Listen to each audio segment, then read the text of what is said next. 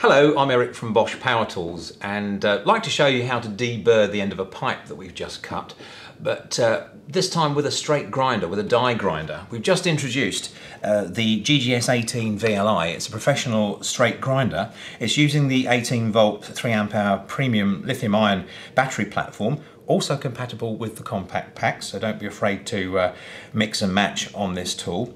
But I'd also like to show you the similarity, literally from battery to gearbox, to the GWS 18 VLI that's been in the range for a little while now, and that's our 18 volt professional cordless angle grinder. In actual fact, it shares the same casings and, most importantly, the same motor and electronics. So the motor that's in these two products is a very powerful 4-pole 4-brush motor, which really does reduce the heating effect on the brushes because the current's shared across 4 brushes rather than the conventional 2. So this can really take some current without getting into trouble, and also incorporates these really strong rare earth magnets. You can see, I hope, if I turn the motor here, it's very difficult to turn. Some might say, oh, that's faulty, that doesn't feel right. But actually, it's just because of these rare earth, very strong magnets that the motor has this characteristic that's perfectly normal, and it means that we can really produce some serious torque from this motor, which is needed for these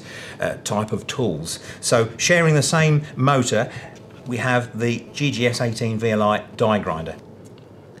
6mm collet provided as standard to suit most industry standard vitrified grinding stones here, and a couple of spanners are supplied in the box so that we can tighten the collet nut there. Okay, difference between these two tools, of course, is just the gearbox. This is a straight gearbox coming straight off the motor, more or less, giving us a very high rotational speed. Switch on the side, which can be locked on. Let's go and do some deburring.